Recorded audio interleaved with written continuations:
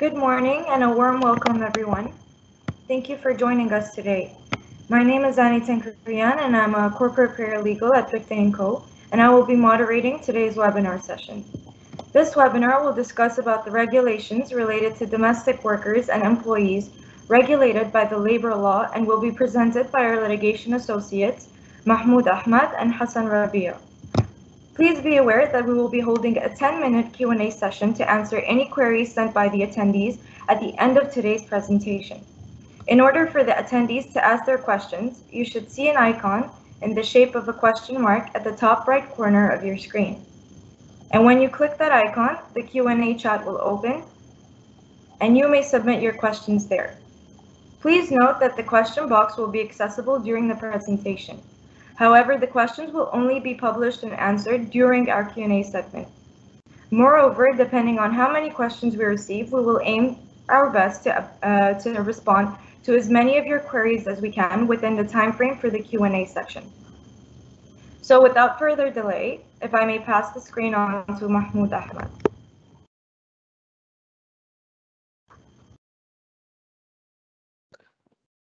Hello, good morning everyone, and thank you again for attending this webinar. I believe it's one of the most important subjects regarding the labor law. Most of us, either employee or employer, and it's important to know your right and obligations, not only for lawyer, but for everyone. When we are speaking about the labor law, that's mean the federal law number 8 for 1980 and its amendments. This law is applied for all the employee and employer of the private sector. Can we start the first slide for the definition?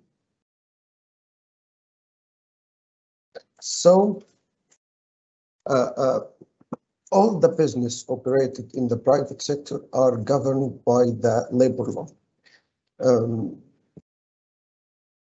exceptions is some of the free zone authorities, but the free zone regulation are supplement the law, not replace the law.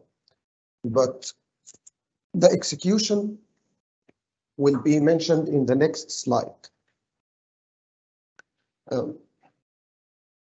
Yes, the executions is there is some free zone authorities like Dubai Financial Center and Abu Dhabi General Market. They have their own law and they have their own courts. So the labor law does not apply on these free zone authorities. Also, there is some executions from this law, which is the law not applied to this employee who are working on the federal authorities and the government, member of state, public entities, and of course the domestic servants law, workers, which my colleague Hassan will speak about them, some of farmers, member of armed force and police. So let's move to the other slide about the types of the contract. The Ministry of Human Resource and Emiratisation issued the Ministerial Decree number 764 of 2015, which is determine two types of the employment contracts: unlimited period contract and the limited period contract. So these are only two types of contracts. Of course, the limited period contract is like when the employee and the employee agree for 2 years contract period or something like this, and the limited terms contract, the unlimited terms contract, who does not determine any period for the contract. If we can move to the next slide, we will speak about the probation period. The probation period is maximum can be 6 months. Of course, both employee and employer can agree for a shorter notice period, like 1 month, 2 months, 3 months, but the maximum probation period will be up to 6 months. The most important things in this period that the employee can terminate the employee without any further notice, and the employee will not be entitled to any of end of service gratuity or any entitlement. So I know that we are not covering all the labor law points, but at least in this webinar, we will focus in the most important regulation and articles in the labor law. In the next slide, we will speak about the working hours. The working hours, as per article number 65 of the labor law, stating that the maximum working hours is 8 hours, excluding 1 hour break. So, but the Ministry of Human Resources and Immortalization can apply some decrees to make these working hours up to 9 hours per day for some specific jobs, like the employee of the hotels or security and some other kind of type of employees. In the next slide, we will speak on the annual leaves and public holidays. There is two ways to calculate your annual leaves in your employment periods. If you're, of course, in the first 6 months, you are not entitled to have any annual leaves because you will be on the probation period. So after 6 months, if your employment period did not exceed 1 year, then your annual leave will be 2 calendar days per month. If your employment period more than 1 year, then you will deserve 30 calendar days. 30 calendar days, if we move to the next slide, most probably this 30 calendar days equivalent 20 working days. Of course, if we will move to the public holidays, all the employee in the private sector entitled to public holidays. In the UAE, the public holidays is approximately 10 days per year.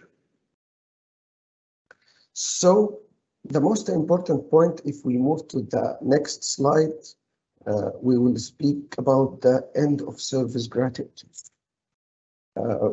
It's a little bit complicated calculation, but most of us should know our rights, how we can calculate our end of service gratuity. The first thing, if you did not complete 1 year, so there is no end of service gratuity. If you have completed more than 1 year, so your end of service gratuity can be calculated. Of course, we are talking about the employee, but not UAE citizen, because UAE citizen are applied to a pension type of payment. And some of the GCC also national, the pension type of payment applied to them.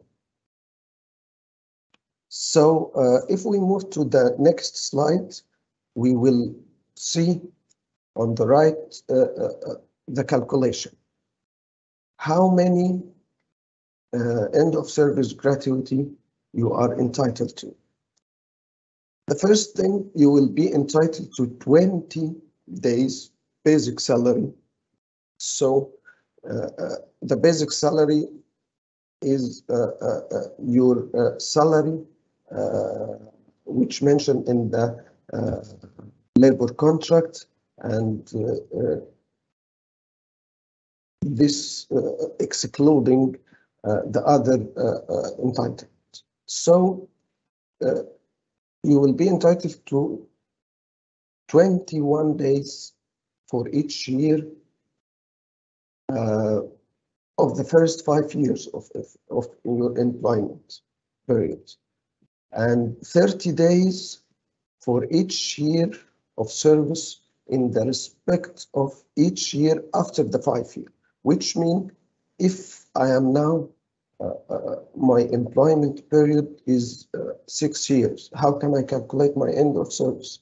Yes, in the beginning, you will be entitled to 21 days in the first 5 years, and the remaining 1 year, which is year number 6 of your employment period, you will be entitled to 30 days.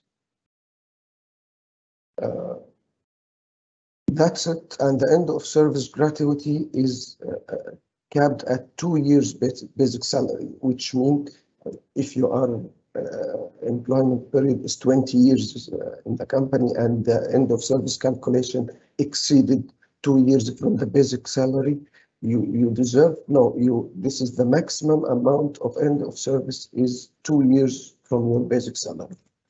And let's move to the next slide.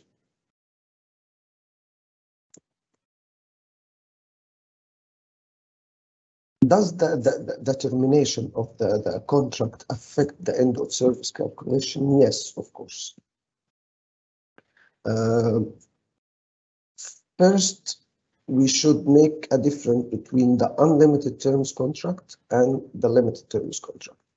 The unlimited terms contract, if any employee resigned, his entitlement to the end of service will be reduced as follows. By 1/3 where the employee has between 1 and 3 years service. So if I resign, I will deserve only if my employment period from 1 to 3 years, I will deserve only 7 days, not 21 like we previously said. And if I resign, but my employment period between 3 and 5 years, I will deserve 14 days end of service. And if my employment period exceeded 5 years, then I will be entitled to all my end of service gratuity, which means 21 days for the first 5 years, and after that I will be deserve 30 days.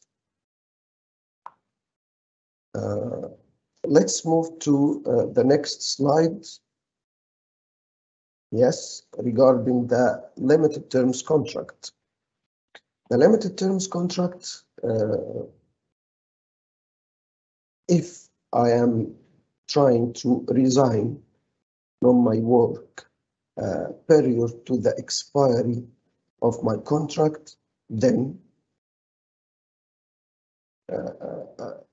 I will be obligated to buy a compensation to my company, half of my salary for 3 months, or the salary of the remaining contract period, whatever is less. Let's say, for example, my contract will be expired or will be come to end on November, and on October, I want to resign. So the remaining period of my contract is 1 month now. If I resigned on October, then I should pay to my company a compensation equivalent this 1 month from my salary. The other condition, if my company terminated me, the company should pay 3 months from my salary, and or my salary for the remaining contract period, whatever are less as well. So let's say in this example, my contract will be end on November, and I want to the company terminated me on April. So then the company in this condition will pay to me a compensation of 3 months of my time, of my salary. In the next slide,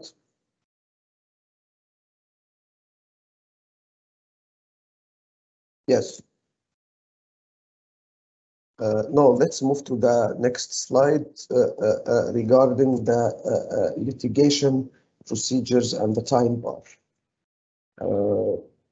It's essential for any employee or employer, once there is a dispute between them and they cannot reach an amicable settlement, they should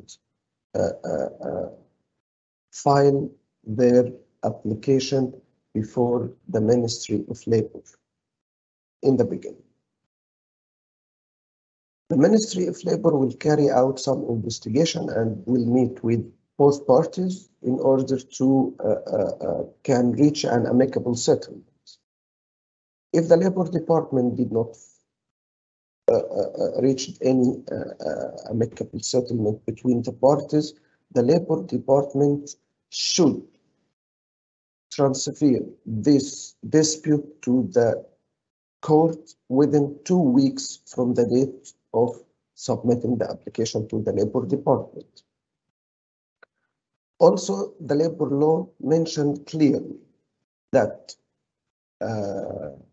any disputes or any rights related to the relation between the labor and the employee and the employer will be time barred after 1 year from the date of their rights, which means that if my company terminated me now and they did not give me my entitlement, I have a period for 1 year to file my claim. If 1 year passed from this date and I didn't file any dispute or claim, which means I cannot file it again, which means it's time bound. Also, it's important to mention that that disciplinary offense, if my employee did something wrong and I want to charge him for this act, I should charge him after 30 days from the date it was deserved, which means if I know today that my employee did something wrong, I should charge him within the next 30 days. If the 30 days passed, I can't blame him for the act he did before more than 30 days.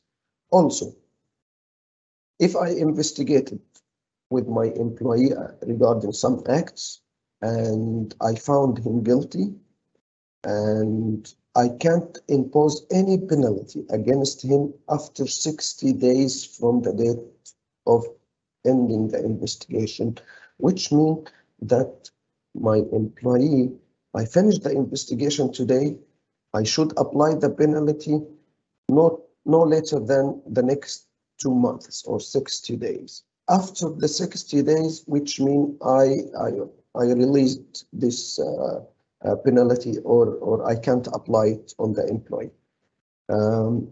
I think I finished my highlights on the labor law, and I can leave my colleague Hassan to speak about the domestic servants law. Thank you very much.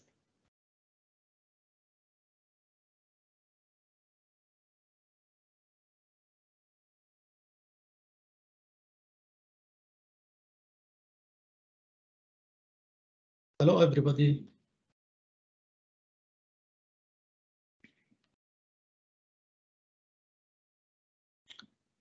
Okay, hello, everybody. Welcome again to this webinar. And thank you, my colleague Mahmoud, for your highlighted points on the labor law. In the coming part of this webinar, I will speak about the rights and obligations of the employers and workers as per the Domestic Workers Law. First of all, we need to know the Domestic Worker Law and what are the domestic workers according to the law. The law which we are talking about is the Federal Law No. 10 of 2017, which is promulgated by His Highness Sheikh Khalifa bin Zayed on June 2017, which came into force after 2 months on August 2017. According to the law, the domestic workers are the national persons performing a domestic services in return of wages for the employees and for the employers and under his supervision and direction. The domestic services provided by the domestic worker is the service that rendered to the employer in his place of residence. It's different from the normal workers, which are doing their work on offices or something like this. In this type of law, the workers provided their works to the employer on his residence, either permanently or temporary. There are several types of domestic workers defined by the law. As per the annexes of the law, there are 19 occupations can be considered as domestic workers. Some of them as housemaid, family drivers, nannies, private coaches, housekeepers, all of these can be considered as domestic workers, and their rights will be covered under Law No. 10 of 2017, aside from the General Labor Law No. 8 of 1980. In the next slide, we will see what is the employment contract and how it looks like. The employment contract, if we moving forward to the next slide, we will see the employment contract. There is a separate format for the domestic workers, unified and prepared by the Minister of Human Resources and Immunization, which shall be followed by all employers. Aside from this format, no workers can be considered as a domestic workers unless they signed this type of contracts, and this type of contracts is considered by the ministry. So, unlike the normal contracts, the domestic workers contracts consist of 4 copies.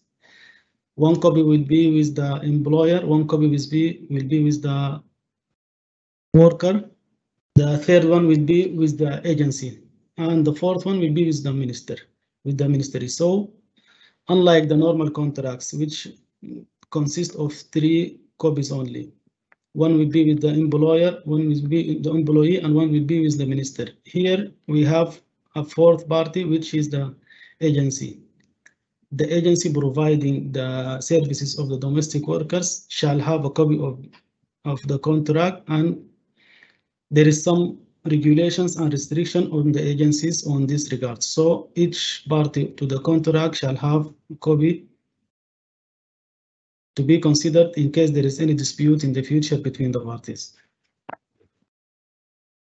Moving forward, we will see the probation period of the domestic workers. Unlike the normal labor law, the domestic workers shall be placed on probation period for 6 months. In the normal contracts, which are regulated by the Ministry of Human Resources under the labor law, the probation period can be agreed between the parties, and it can be vary from 1 month up to 6 months. It depends on the agreement between the party. However, here in the domestic workers law, any domestic workers law shall be placed on the probation period up to 6 months, because as per the procedures, the employer, if during these 6 months found out that this worker is not competent to perform his task, so the employer can return the domestic workers to the agency, and he's allowed to get another worker as per the agreement between the parties, and he shall not be pay any additional payment to the agency, because during these 6 months, the employer has the right to return the employee if he is incompetent, and he is allowed to get a new worker on the account of the agency without paying any additional fees. So in the next slide, we will talk about the working hours of the domestic workers. There is a huge difference between the working hours of the domestic workers and the normal employees. The domestic workers, as per the Article 12 of the Cabinet Decision issued under the virtue of the Cabinet Decision number 22 of 2019, the domestic workers shall have a rest time not less than 12 hours. This means that the employer has the right to employ the worker for a maximum of 10 hours, maximum of 12 hours. Unlike comparing to the labor law, the laborers can be placed on working hours up to 8, and it can be extended up to 9 hours for some special occupations. Aside from that, the employee is obligated to work for maximum of 8 hours as per the law. However, here in the workers law, they can be placed on working hour up to 12 months.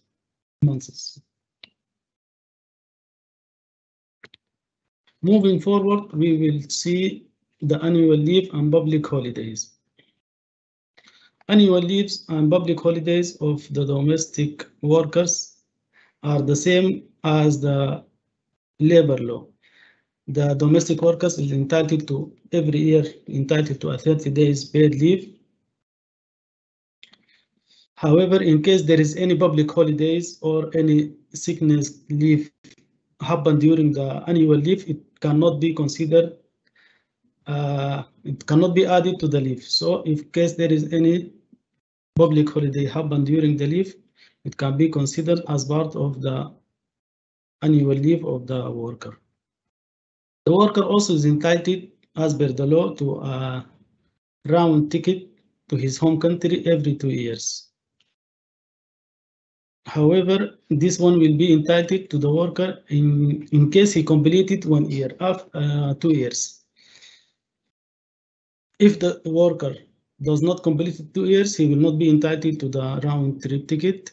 And in case the worker stop working for the same employer for no legal reasons, he will not also be entitled to the ticket to his home country.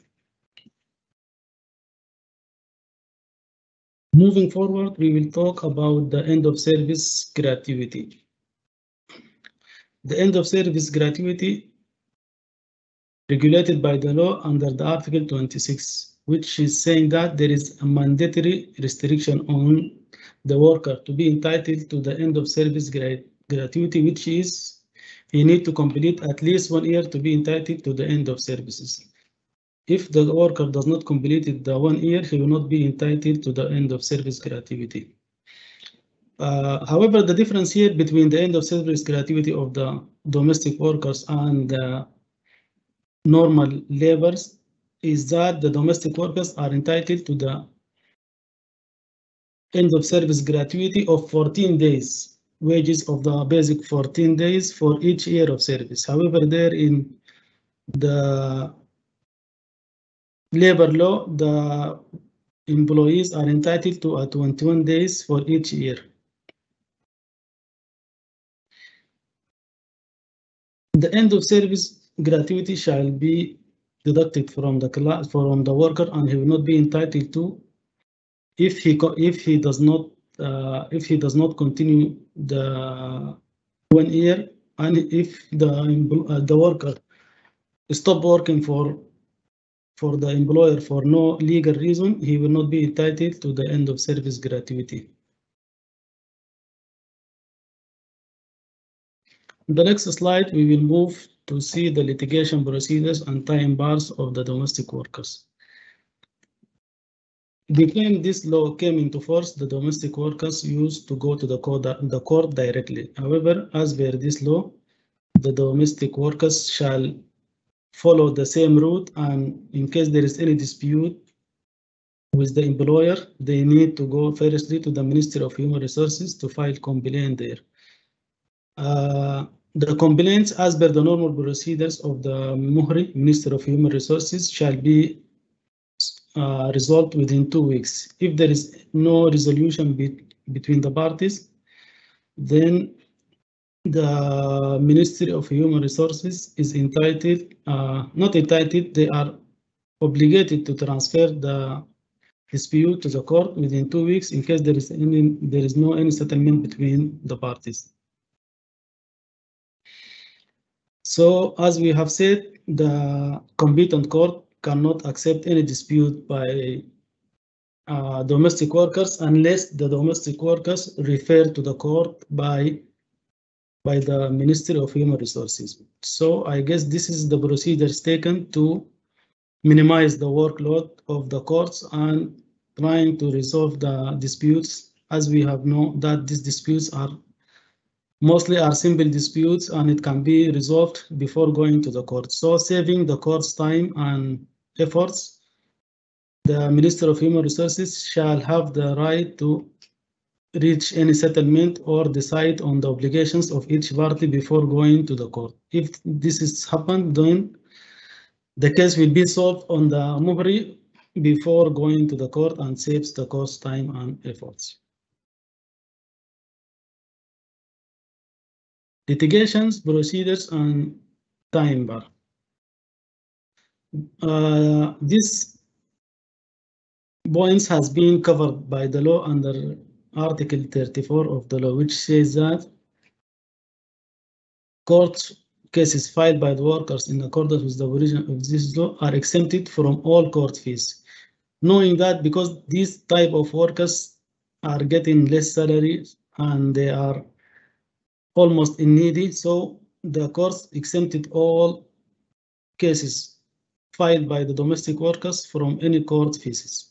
And also, as per the law, there is a directions to the courts to reach a decision on this type of cases on a speedy way and prompt manner to avoid any delay happen to this type of workers, which are, as we have said, most of them are needy people and they cannot tolerate for a long time of the procedures and litigation time.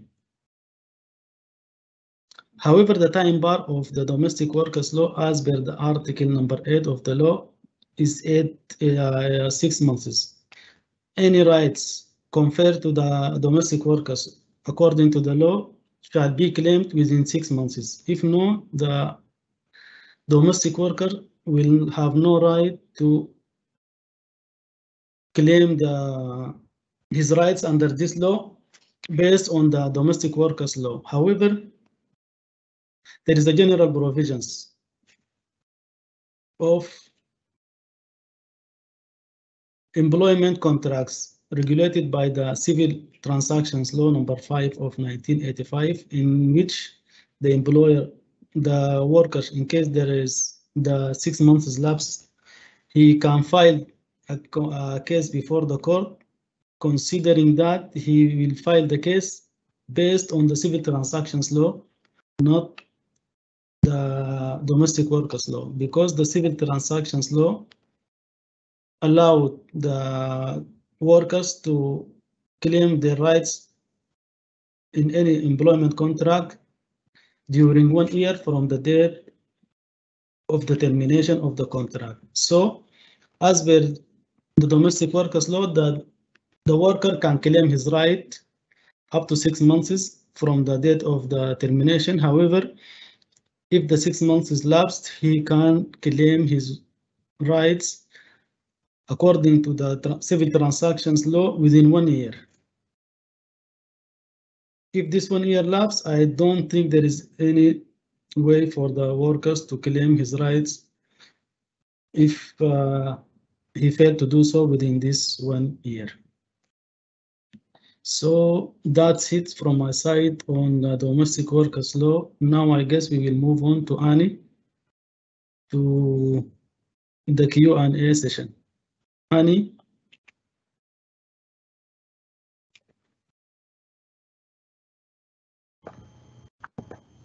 Thank you, Mahmoud and Hassan, for the presentation.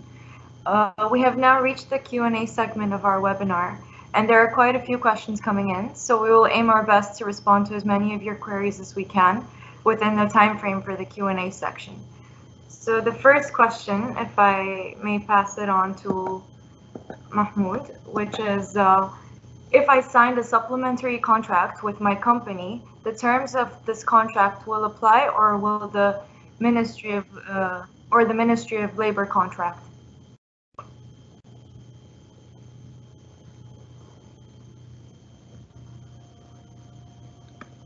Thank you very much, Annie.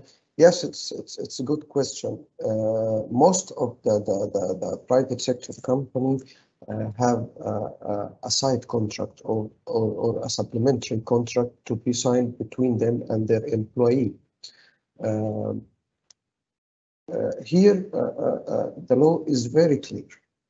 If the side contract or the supplementary contract which signed by the company and between the company and their employee, giving them more benefits than which is stipulated in the labor law, yes, we will apply the supplementary contract. But if this contract giving them less benefits, only the articles or the condition which mentioned to this less benefit shall be null and void. Article number, just a second. Yeah, I think it's article number 6 or 7 of the labor contract. It's stated clearly that any condition mentioned to any other contract shall give the employee less benefits than which is stipulated on the labor contract and the labor law. This condition shall be null and void. Hope it's clear. Thank you. Thank you, Mahmoud. We have another question, and it says that, is the employer allowed to employ the worker in another occupation that differs from the nature of his work? Maybe Hassan can take this one.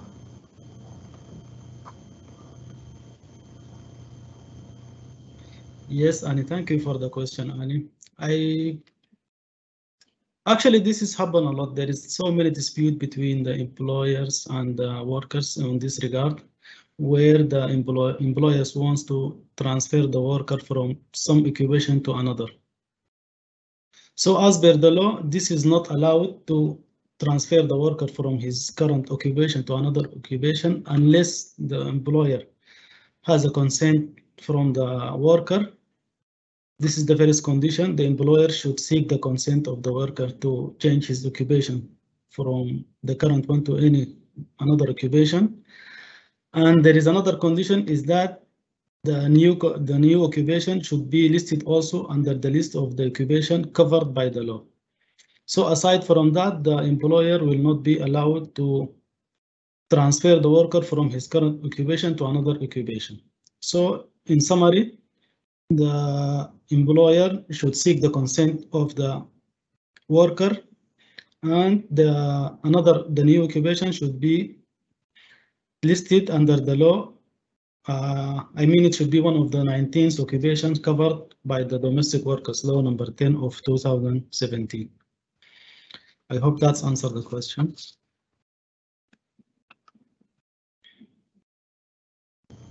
Thank you, Hassan. We've got another one in here about saying that I signed a limited term contract with my company. The contract did not mention any notice period. I would like to resign prior to the expiry date. So can I resign immediately? Mahmoud, maybe you could take this one. Thank you, Annie. I think we spoke about this condition in our webinar, and of course, if your contract did not mention to any probation period, any notice period, the minimum notice period shall be applied, which is 1 month. So you cannot resign immediately and leave your company. You have to serve a 30 days notice to your company, and you should work with them this period, which is 30 days, 1 month, and after that you can leave.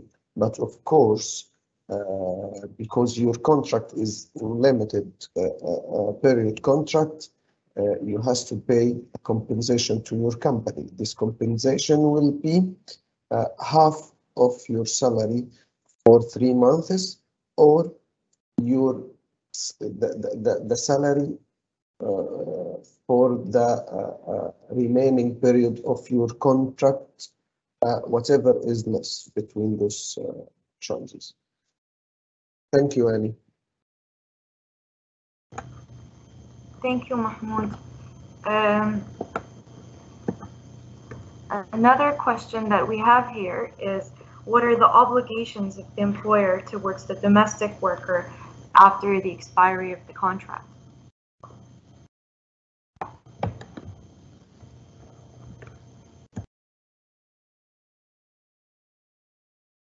The obligations of the domestic work, of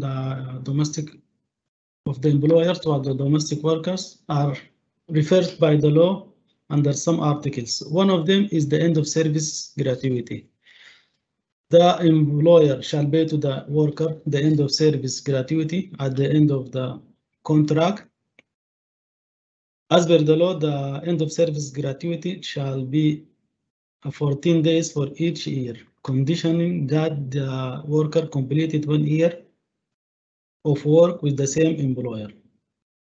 So the end of service gratuity calculated based on the basic wage of the worker based on 14 days for each year. However, the worker will not be entitled to this end of service gratuity if he stopped working for the employer for any illegal reasons. So in this case, he will be prohibited from the end of service gratuity.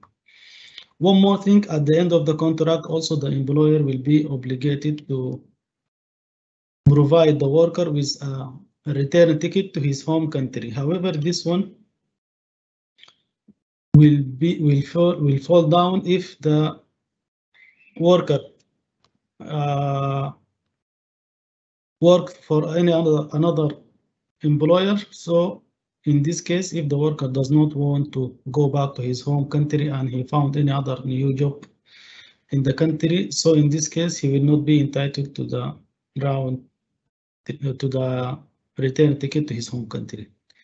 So these are the obligations of the employer at the end of the contract. One, end of service gratuity and the return ticket to the home country of the worker. That's it, Annie. Let's move if there is any other question. Thank you, Hassan. We have another question. It says here that one of our employees has a poor performance record since a long time, and we want to terminate him. Is that a valid reason for termination to avoid the arbitrary termination compensation? Mahmoud, maybe you could take this one.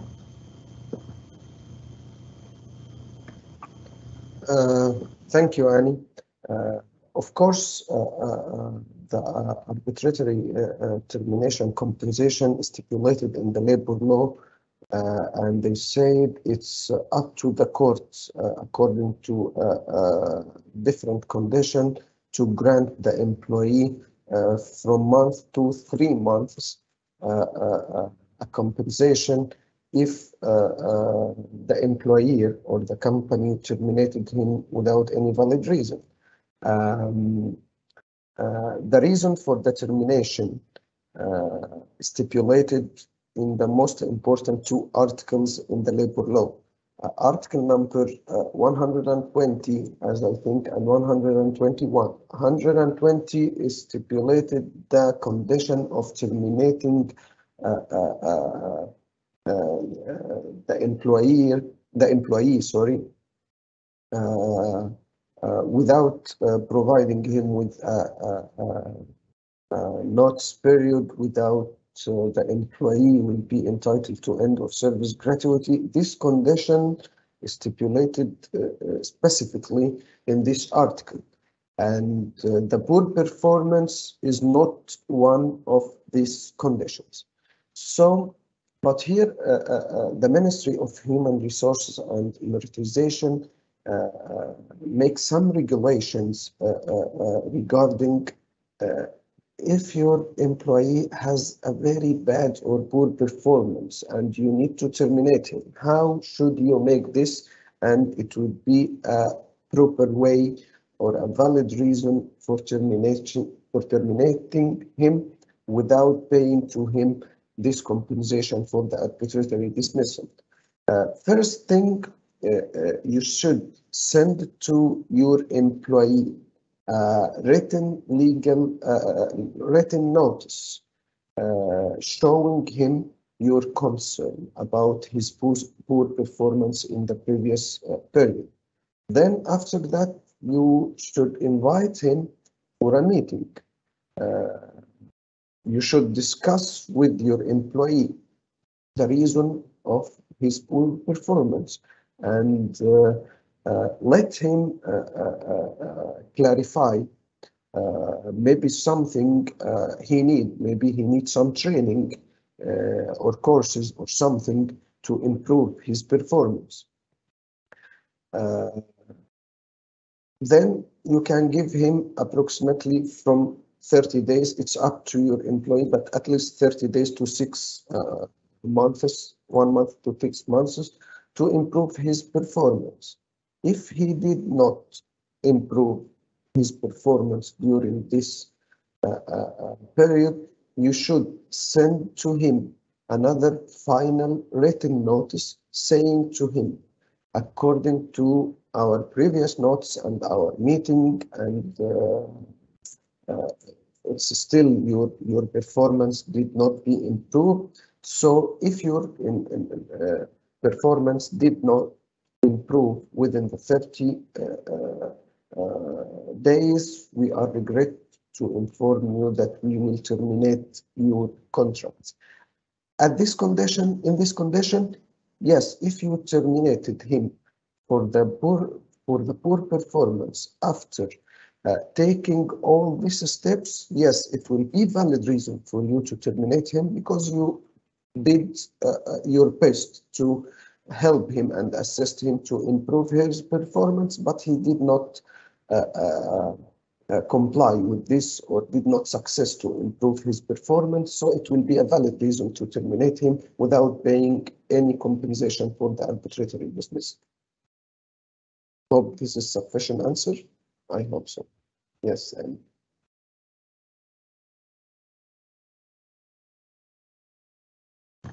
Thank you for that, Mahmoud. We have another one for Hassan coming in. As an employer, when can I terminate the worker's contract before the expiry date? If yes, what are my rights?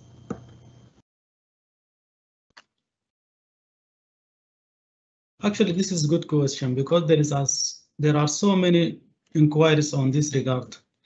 When the employers want to terminate the contract in case there is any dispute with the worker. As per the law, there are 3 reasons in which the employer will be entitled to terminate the contract. And as per the law, these 3 conditions are if in case the worker is healthy and fit to perform his tasks, and in case there is the worker refused to work for the employer, in this case the employer will be entitled to terminate the contract. And the 3rd reason, the employer can terminate the contract in case the worker found incompetent to perform his tasks, because sometimes as we have seen in many cases, the workers just came to the UAE to gain some pay, and some of them, or sometimes the workers does not have the competent skills to perform the tasks. So in this case, if the employer found the worker is incompetent, does not have enough skills to perform the task he came to, the employer can return the worker to the agency.